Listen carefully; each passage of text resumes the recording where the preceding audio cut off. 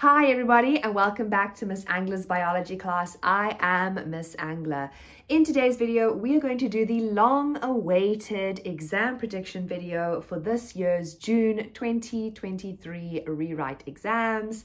Now remember, these are just my predictions, my assumptions of what we're going to see in the paper based off of what they've asked on previous years, and also what I feel if I was an examiner I would ask as well. I have experience marking final papers, so I sort of have an insight into what examiners are looking for these days and how they actually want to answer the questions. Now, if you are watching this video and you see anything where you think, oh, I don't remember learning that, or did we go over that? Don't forget, you have two resources available to you. One, you have my whole grade 12 playlist, which covers every single topic, but also I have that practice exam playlist where I've walked through and I've gone through past paper questions for you to sort of look over and practice with me so you can see how to answer them for full marks. So let's get into the first section of the paper, which is going to be multiple choice. Now, in multiple choice, many things can happen, and there's generally a pattern of how they like to ask things. This year, I'm seeing us lean towards things like disorders in the eyes, disorders in the brain, and sometimes we see a lot of mathematical questions that you might have to calculate some things in. But I also see a lot of homeostasis questions. Now, I am putting up some examples alongside of me here for you to have a look at and compare, and perhaps you go and practice these ones that I've put alongside me so you can get a feel of what I'm thinking.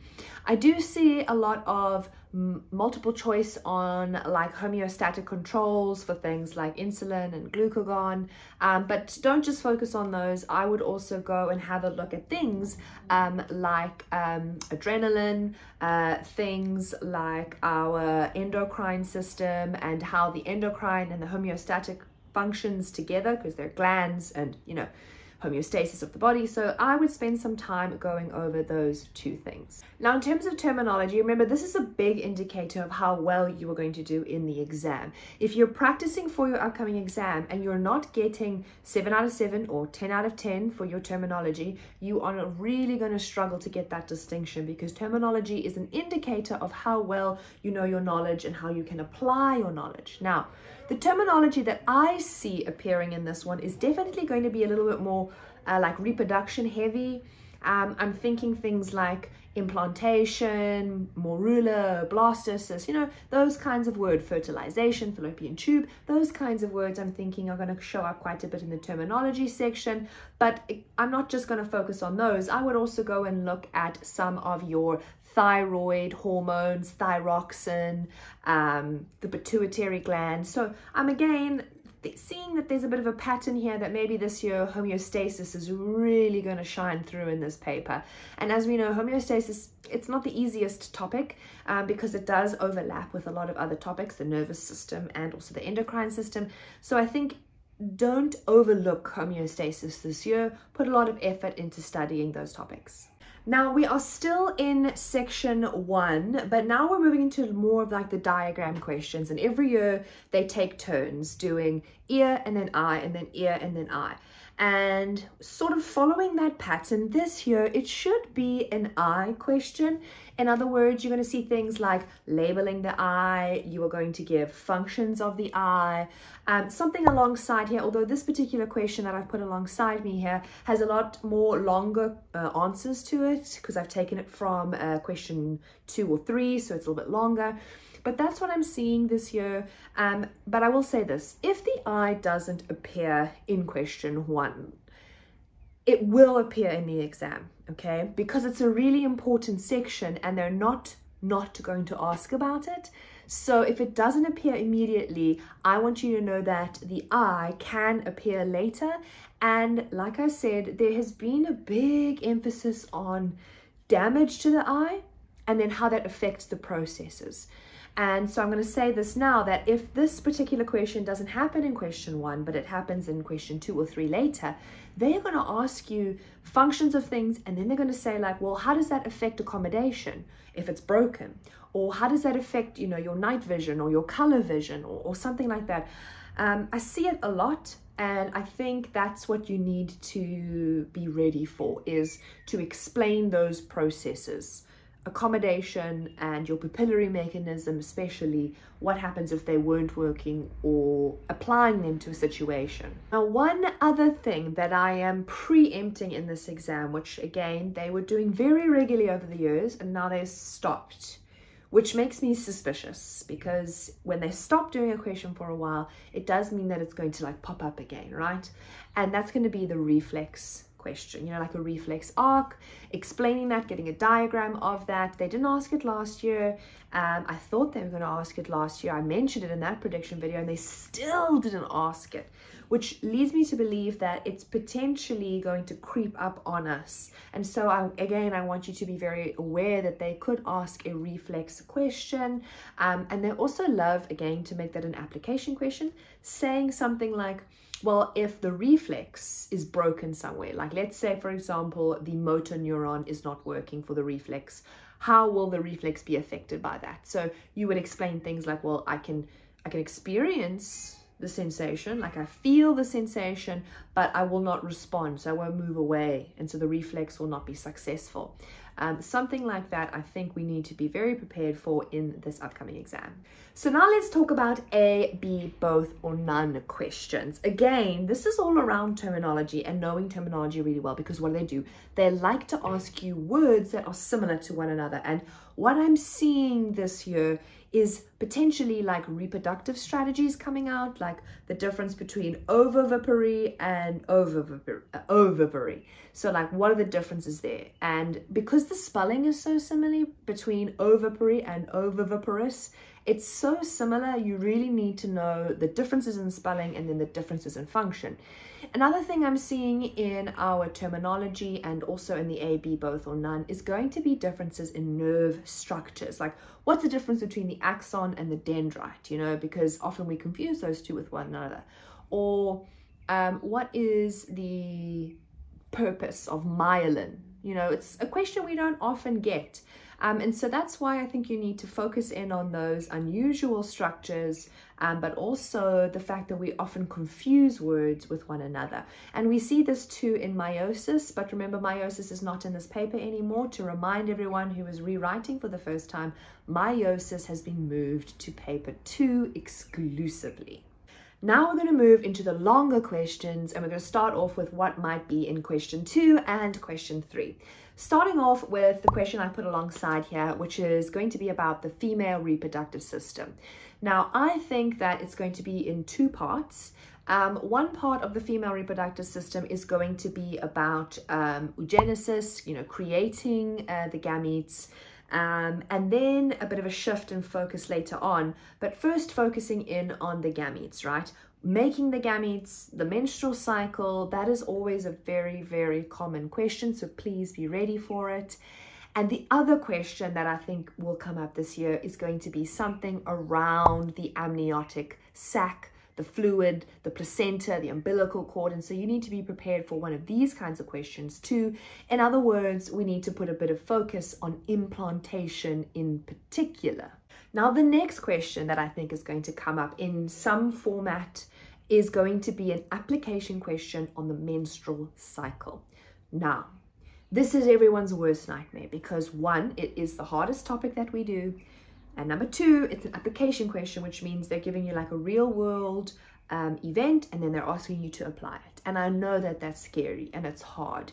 And I've put up a past question where they asked about how the birth control pill can affect the menstrual cycle, and they have a graph and they have an explanation, and we've got to prepare for this. Okay, we need to be able to do this. Now, I think this year they are probably going to ask you something around the female reproductive system not working properly and then taking a pill to fix that via hormones. They might even ask you something about progesterone only pills that are given to women who are breastfeeding, and how that regulates their menstrual cycle so they don't fall pregnant.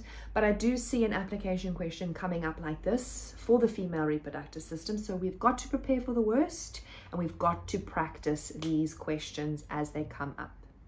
Now, moving on to our next potential question 2 or question 3 is going to be one of the homeostasis questions. Now, I'm in two minds about what the homeostasis question is going to be this year.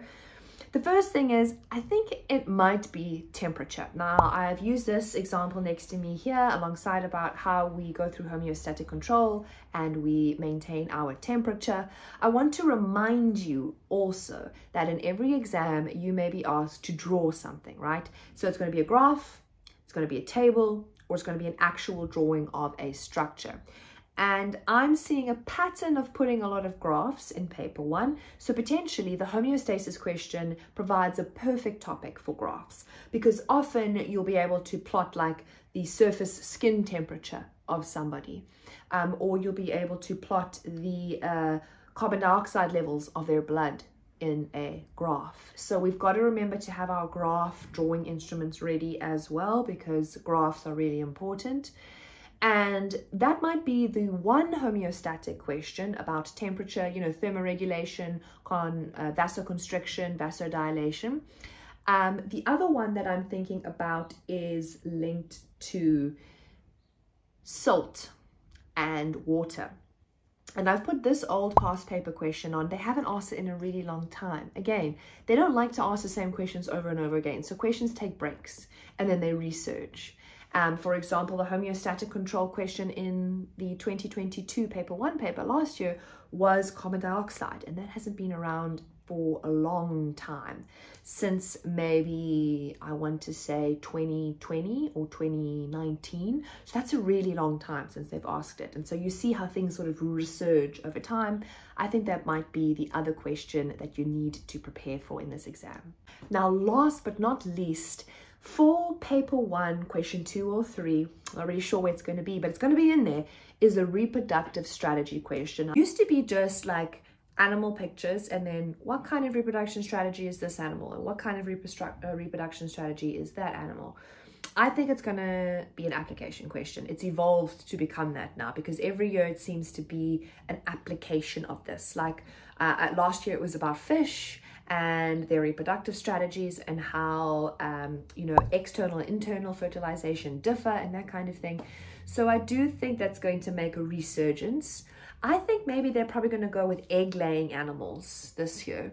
And they're going to ask questions about eggs, whether it be drawing an egg, labeling an egg, or explaining how eggs improve survival, or why we have eggs, something along those lines, and why, or maybe even contrasting the difference between oviparous animals and ovoviparous animals. So I think there's going to be something about eggs this year. So I think we need to be very clear on the differences between these two reproductive strategies. So the next really common question that I'm seeing a lot of is, of course, a brain cross-section question, right? So they give you a brain, it's cut in half. Maybe you have to label structures, right?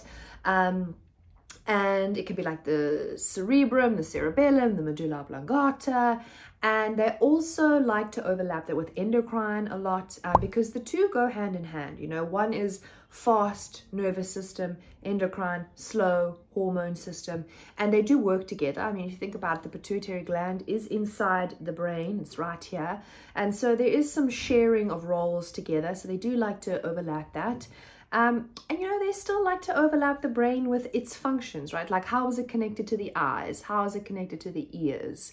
So knowing the regions of the brain, the functions of the different parts of the brain is important, because they might ask those extension questions. And often those are the questions that we're getting wrong and we don't know how to answer. So make sure you can tell me more than just, that's the cerebellum. Tell me, what does the cerebellum do? What else is the cerebellum associated with? Oh, homeostatic controls, right? Like breathing and heart rate. So knowing that is really important, so you can ask those you can answer those extension questions a lot better. The next question that I see in this exam is definitely going to be a plant hormone question of some type. Now, they have really liked the alternative hormones recently, like abscisic acid and gibberellins, so please pay close attention. But they do also like these classic questions of geotropism and phototropism.